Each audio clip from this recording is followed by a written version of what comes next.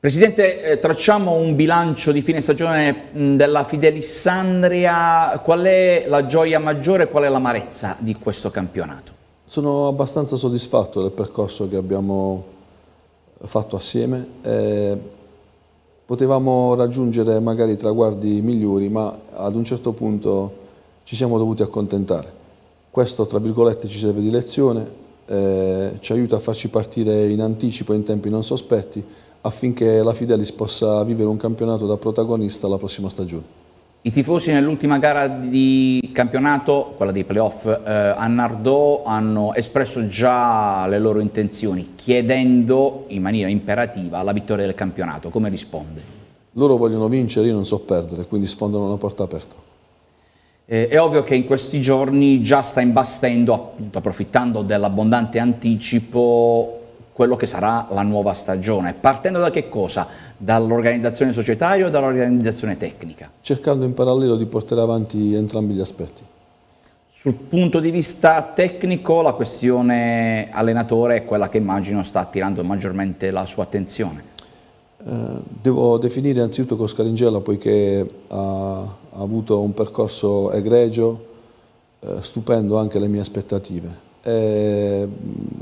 Una volta, insomma, appianata la sua posizione e capire qual è l'orientamento, poi getteremo le basi anche per il futuro del tecnico che verrà alla Fidelis, o se le cose più o meno rimarranno immutate. Con Nicola Ragno c'è stato qualche contatto? Assolutamente sì, un accordo di massima, ma priorità in questo momento a Scaringella. Sull'aspetto tecnico c'è anche da valutare la posizione del direttore sportivo Savino D'Aleno.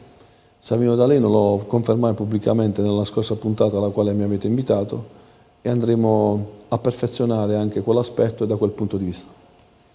Per quanto riguarda l'ossatura dell'organico attuale, ci sono le basi su cui costruire una squadra ambiziosa? Assolutamente sì, una parte della squadra, quindi dell'ossatura, intendo mantenerla, poi in funzione delle esigenze di chi l'allenerà l'andremo ad imbastire tutti uniti per cercare di raggiungere l'obiettivo comune, quello della vittoria. La mancanza di un attaccante in doppia cifra questa stagione porta ad essere proprio quel ruolo il primo da acquistare, da monitorare per il nuovo organico? Voglio guardare tutto e a 360 gradi, poiché pur mancandoci gli attaccanti di riferimento, paradossalmente siamo stati il miglior attacco del girone H. Nonostante avevamo forse una delle migliori difese, siamo quelli che abbiamo subito un po' più gol.